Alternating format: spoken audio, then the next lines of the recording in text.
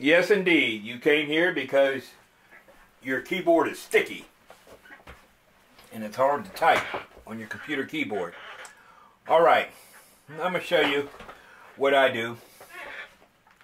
Okay, this keyboard is about 4 or 5 years old, and yes, we eat around the keyboard.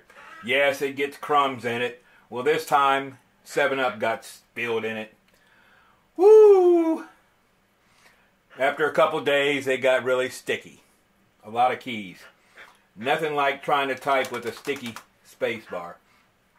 Okay, and I've already cleaned up the space bar, but I'm going to take it off and show you how to do it. The first thing you want to do before you do any of that is take a picture of your entire keyboard. That way you won't have any mistakes putting the keys back in. Also, they do sell keyboard pullers. I just use a letter opener. Butter knife will work. You want to be very careful because the insides in here are plastic, little plastic pieces, and they can be easily broken. But like the keyboard, I'm going to gently take this off. This has wires on each side, so I am going to lift that wire out, and I know it's out because it's like a seesaw there. And I am going to get the other side out, and in the middle it just pops right out. Okay, underneath the space bar only, you have these wires here that go in these holes right here. Now, what you do, you've got tissues and you got Q-tips, and you get in here and dust it out, because, and also you can give your keyboard a good whacking.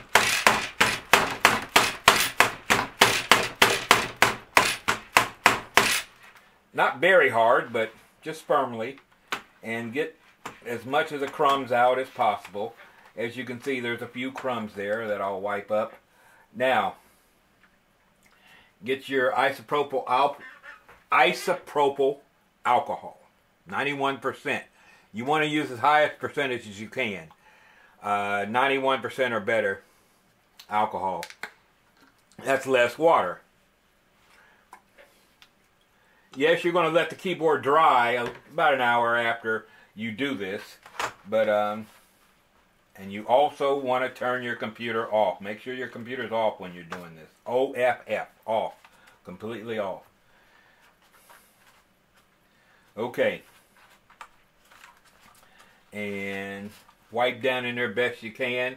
Now, there's another piece that gets sticky too, because a soft drink was spilled in here. There's this little plastic rubbery type thing that's down in here. It can get sticky also, and clean that off. Be very careful with it. You don't want to tear it, but you clean that off with alcohol also. And it's not a lot, just a dab of alcohol, and that gets the stickiness out of it. Okay, now I've seen folks say spray some WD-40 down in here. No, that's not for me. I don't want to sit here and smell WD-40 and have WD-40 fumes all the time, every time I'm at my keyboard. So, no. So, I have wiped that off, and you put it back in. And also, before you take anything apart, now see, I already know, but you have to look in there and see what it looks like before you take it out, so that you know what to put it in. I know to put this side up, and stuff it down in there, and gently put it back in, stuff it back in the right way, and then it'll expand into that hole just like it was. And you see it's bouncy. All right. Let's, with a moistened Q-tip, get down in there.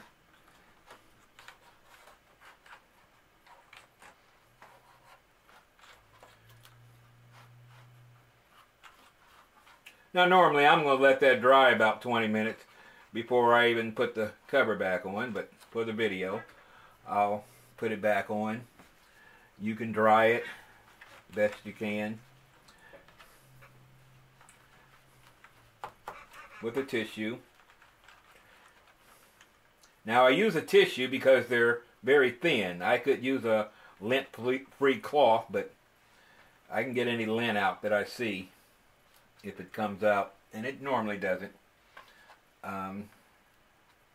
So that looks pretty good right there. Again, this is the second time I've done this space bar, but I'll show you the shift key. It's sticky also, and I've seen people take every key off. I don't need to do all that right now. They're not all sticky right now. So I put that in there.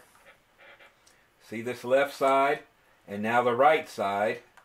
I can get it in the hole, in the slot, and they're both in the slot, and now the middle will just push right down. Make sure on your space bar, mine has the white line on top, so it won't work right if you put it on the bottom. And now my keyboard, if it goes up too high, you don't have both your wires in the slots correctly. So now I've got a good keyboard as far as the space bar goes. Now this shift key is also sticky, so I'll pop it off, and it just has the middle piece that holds it in. And I will clean around here, get any stickiness off.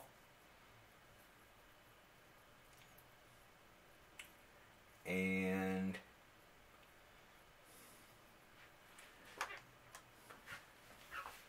I'll moisten my tissue.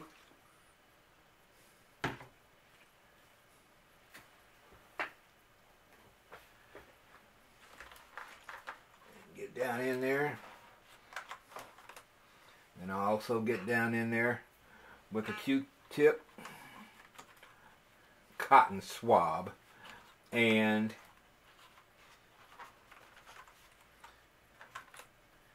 get in there.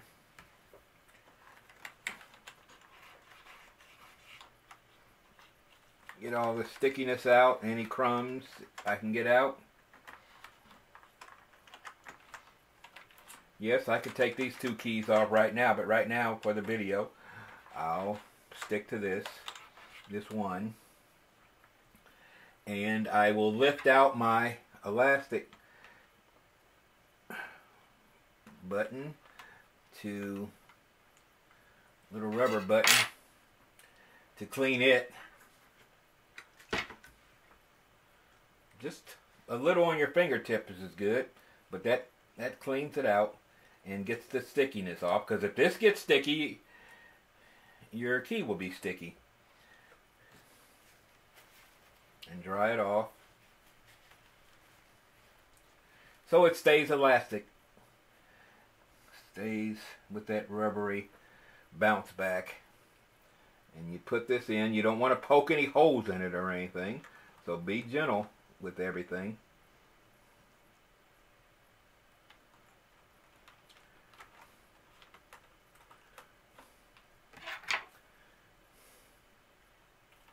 And it fits down in the hole, and it's bouncy. Okay, that looks pretty good. And there's my shift key, and it shouldn't stick anymore. I will clean around the edges too. Clean around the edges, get any stickiness off.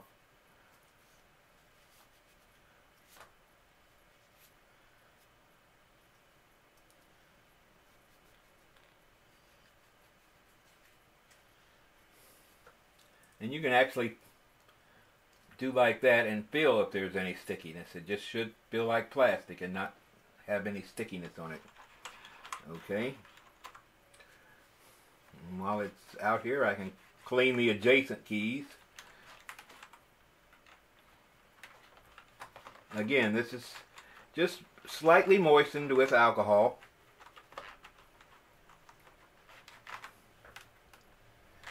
Alright, that looks good.